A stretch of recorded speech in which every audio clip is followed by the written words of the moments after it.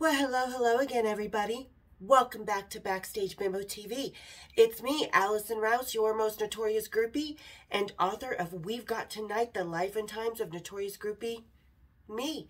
That's right, folks. Welcome back to my channel. Thank you so much, everybody, for continuing to be so awesome, spreading the love, spreading just awesome energy, and really having a great time communicating. I truly enjoy you guys. Thank you so much from the bottom of my heart. Really love you guys. And hopefully you're going to love this week's Cocktails and Rocktails, because we're getting punk rock again, folks. We're going back to Steve Jones of the Sex Pistols. This is about a year into seeing each other. Seattle, Washington, when they were on their reunion tour. And our cocktail for the day is going to be the Sex Pistol. They actually have a drink, the Sex Pistol. Oddly, because most of them don't drink anymore. So everybody, grab your pistols, kick up your feet, and let's have a little Cocktails and Rocktails, shall we? Cheers, big ears. That's a lot better than I thought it was going to be, because the mixture. Recipes down in the description, along you guys with where to find my book, my merchandise, and my Patreon links are all down in the description. So just scroll on down. They're at the very bottom past all the hashtags. Scroll on down, see what you like. If you like it, cool.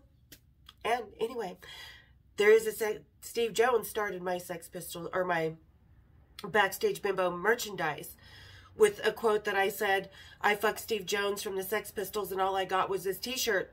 Thank God. Pretty much. So this is going to be, I'm going to cover the bottom part for the time being. This is going to be this show of the Sex Pistols. This is August 30th. Seattle, Washington was the day of the show.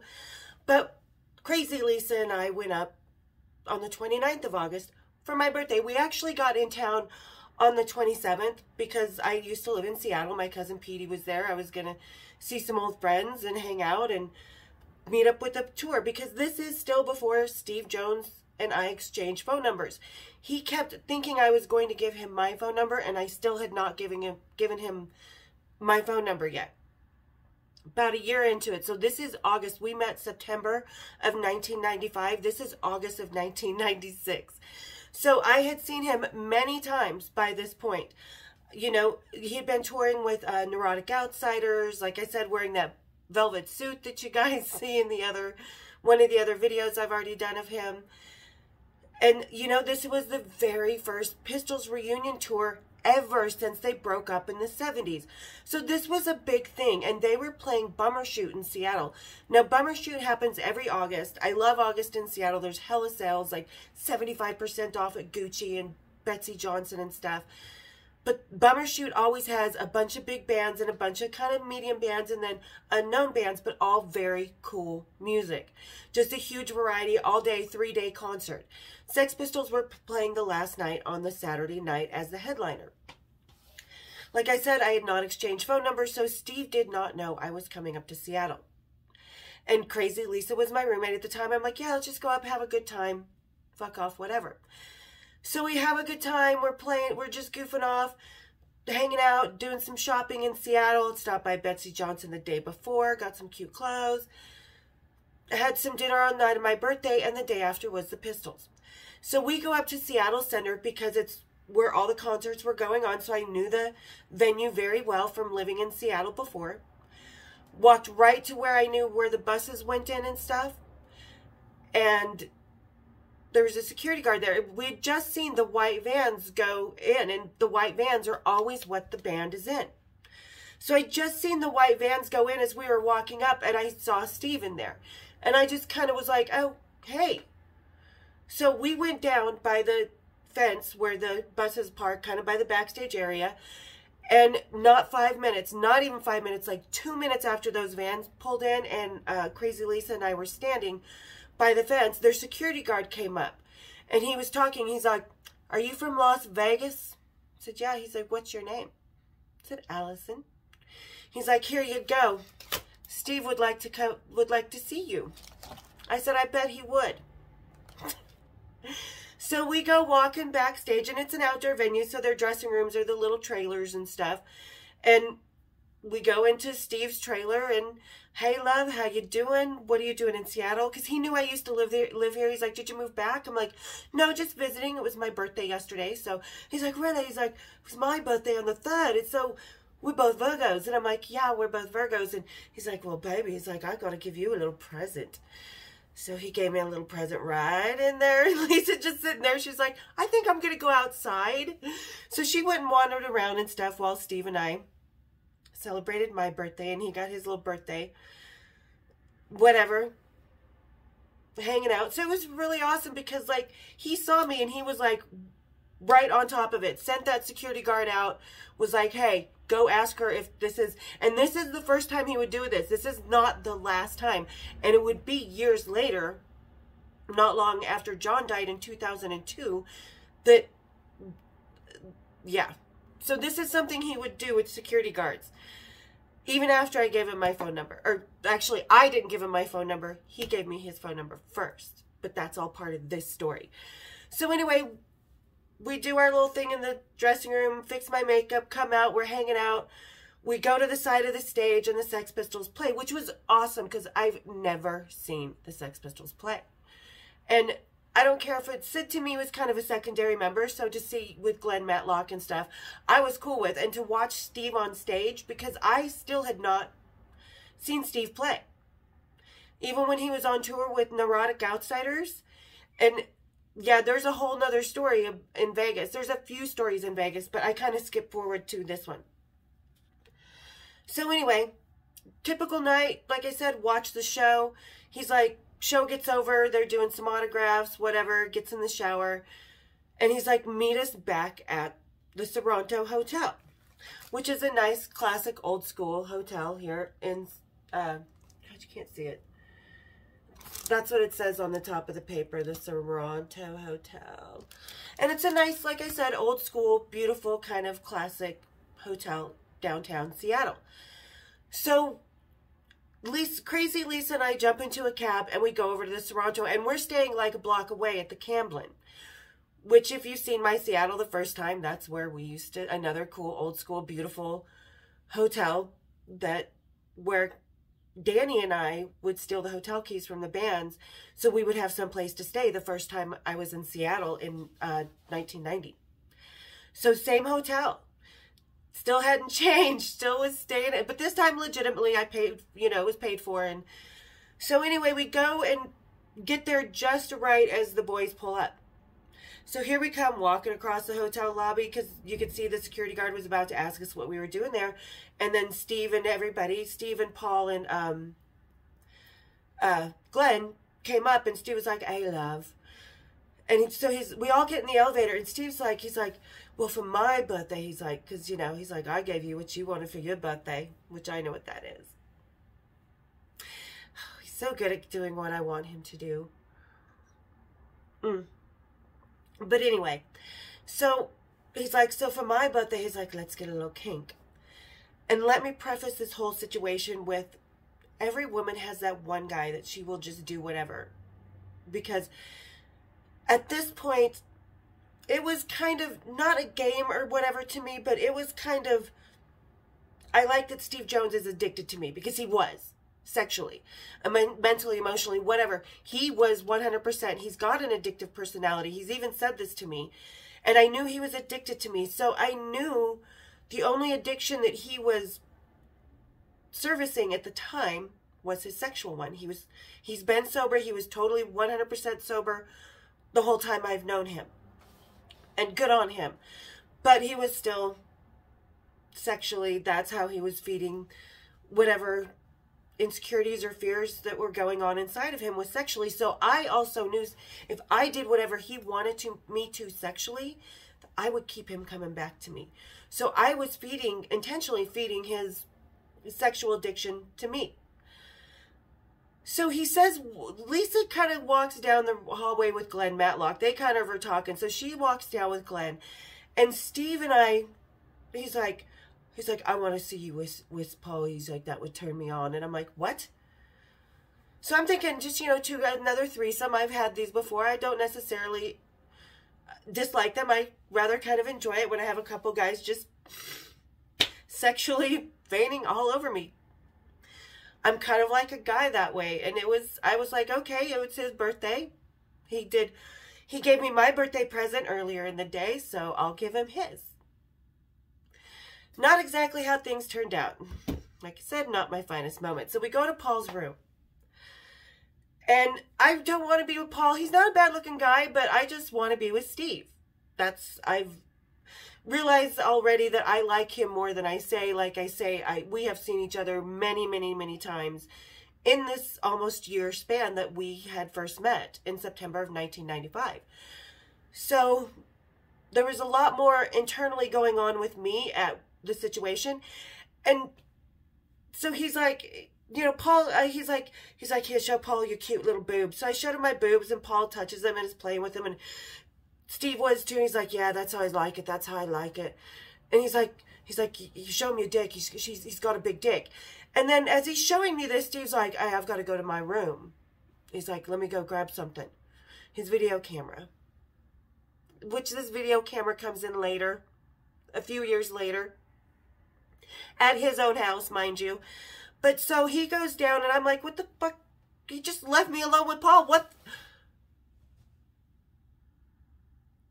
is he doing? You know, and he'd given me his room key earlier. He's like, here, just come when you're done. And like when he left, he gave me his room key. When you're done here, he's like, just come back to my room. And I was like, what do you mean when I'm done here? What the fuck do you mean when I'm done here? And Paul's just laying back on the bed with his shirt and jeans on. He's got his well-sized manhood out there. And yeah, I was like, why are you showing me this, Steve? Because he's a little thicker than you. Not that Steve's small. He's not.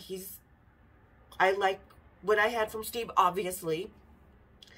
So I'm sitting there. I'm like, I don't want to sleep with this guy. I don't want to kiss the guy. I don't want his pee-pee in me. So I just give him a fucking hand job. And it was not just any hand job. It was a goddamn angry hand job. Yeah, off yet? Okay, just oh, fuck, fine, you're done. Goodbye. Just like, and it wasn't like totally angry, but I was just like, whatever. Yeah, it was an angry hand job. And I was just pissed at Steve. And like I said, Lisa had gone down the hallway with Glenn Matlock. But when I went back to Steve's room, I walk in and there is Lisa. And he's like, oh, I just saw her while she was walking away from Glenn's room. He's like, so I just brought her into mine. She had her clothes on and stuff. But Lisa was one of those, if she could get a leg up on somebody else to make herself feel better, she would. And this will come into play videos later. Because like I said, Steve Jones and I were friends for 5 years, about 4.5, 5 years. So this is only the first year. And like I said, whenever I wouldn't give Steve my phone number. So I go into his room and I'm just like, what's going on here? He's like, so now let's have our little threesome now that I know Paul ravaged you. I'm like, shh, ravaged me. I gave him a hand job without lotion. His dick is the only thing that is ravaged here.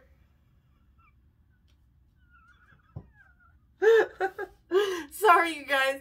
But yeah, I was just angry. And he was like, yeah, that was good. I'm like, no, it wasn't. No, it wasn't. And I didn't say anything to Steve. I'm like, yeah, whatever. I said, I'm sure he'll tell you all about it in the morning. Oh, that's why the title of this video is Steve Jones and the Angry Hand Job. So anyway, we're back in Steve's room. And so he's like, well, I want to have a threesome. I said, fine, whatever, you know, because like I said, I'm pissed at this point because he left me with Paul and I told him that I was, and he was like, well, let me make it up to you, baby. Gives me that little Steve pout and his little pouty voice, because I love his voice. God, it's my fucking weakness. But at that time in my life. So, fine, we'll have a threesome with me and Lisa, which he was like, let me make it up to you. Does the no tap, tap, tap on Steve Jones, because he was goddamn good at that. And Lisa's like, my turn. And he's like, no, it's not. He's like, suck my dick while I'm eating a pussy out. And so you get the idea of what was going on. And I was just mad as hell at him. And he could tell I was just angry fucking him, too. So at the end of it, you know, he gets off, we all get off, even though it's angry sex. Sometimes that can be fun. Not for Paul, but for us that night, it was fun. So, and then we're all hanging out, and I'm like, well, we better go. Because Lisa's like, she's all trying to rub on him, and Steve was like, yeah. Steve's not a cuddler, honey. Don't be all touchy-wutchy with him. And so he goes, he's like, hey, before you go, Allison, he grabs my wrist, and he goes, here, and he grabs the hotel paper. Whoops. I got stuff falling out. And he gives me, can you see it?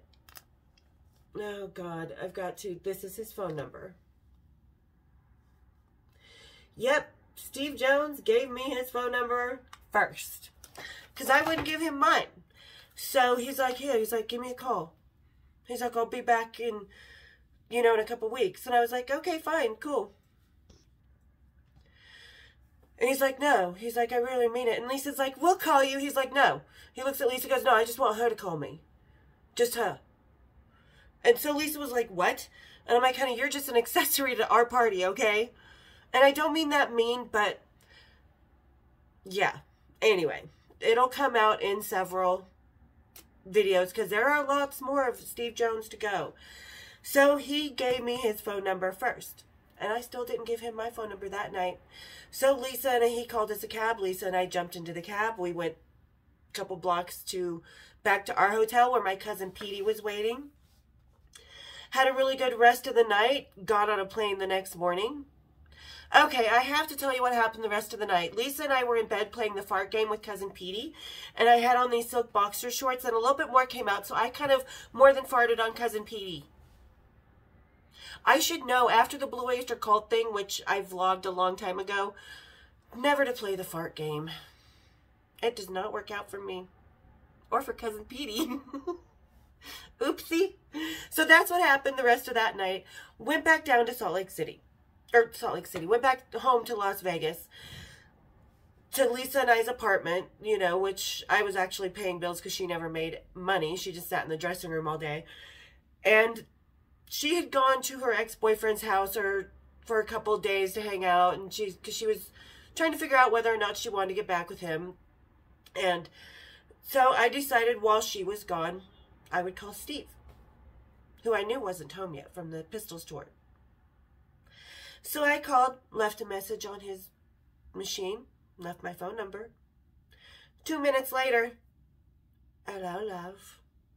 My phone rings. It's Steve. And it became like that from then on. Even because they were still later that year, he would still be on the road with Neurotic Outsiders. Which would be not the next time. He would come to Vegas a couple more times. Because now that he had my phone number, he's like, hey, babe, he's like, I'm on my way in. So we would plan morning, afternoon, and nights together. And yeah, this is when he gave me his phone number on August 30th of 1996. And I didn't give him my phone number. That's, for someone like Steve Jones, you just don't give out your phone number to just every girl you're fucking. Otherwise, you're going to have half of West Hollywood calling your ass. And that's just on Thursday for Steve. So, yep. And whenever he called, he would purposely be like, hey, Allison, And Lisa did try to hide a couple messages from me. And she picked up the phone when I wasn't home one day.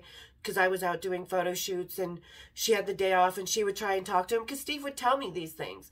So she was trying to kind of slide her way in, which the only way she slid in was on for his birthday up in Seattle for that threesome. So we had that threesome and we had a good time, but I was pissed and poor Paul probably had to get a new foreskin by the time I was done with him. So there is one of the other times that I was with Steve Jones in that first year we were together. Like I said, not my finest moment, but I knew how to keep Steve Jones because he was addicted to sex. And I was the ultimate at the time, I guess. I don't know. I knew what he wanted, and I still know how he likes it. Messy. So, I knew how to keep that man addicted to me, and I kept him addicted to me for almost 5 years. So, this was when he gave me his phone number, and from then on, it was on between me and him. And you know what? I'm pretty happy it was, because he's a good guy. And we had a lot of fun together, and we really matched each other as far as personality and where we were in our lives at that time. And he was the perfect guy for me to have. And there was a while there, a couple years, where if I wasn't with Steve Jones, I was with Vinnie Paul. And if I wasn't with either of them, I was with nobody else. So that kind of tells you, you know, Groupie grows up, but Groupie still has these different relationships, but they're real relationships. There's actual friendships and feelings and respect and care. And that's the night Steve showed me that I was the queen. No, I'm kidding. I wasn't the queen. But I knew when he gave me his number first that he actually really liked me, even though he probably never said it out loud. But he did. And we'll find out even more why. So there you guys go. There's another time with Steve Jones and the Angry Hand Job. So if you want to hear more about stuff, like I said, I'm going to see if I can do more private stuff that's for my subscribers only. My Patreon people, I have a lot of stuff coming up right now. I'm trying to decide if I want to put Metallica Part 3 in Denver on here or my Patreon. So leave your comments below. All right, guys. Thanks again, everybody, for all the love, all the support. You guys are rock. You're so awesome. I can't even tell you how much I love all the people I've met. Thank you so much. So hit that subscribe button. Everybody share me. Hit the like. Hit my bells. And we'll see you next week for some more Cocktails and Rocktails. Cheers, big ears.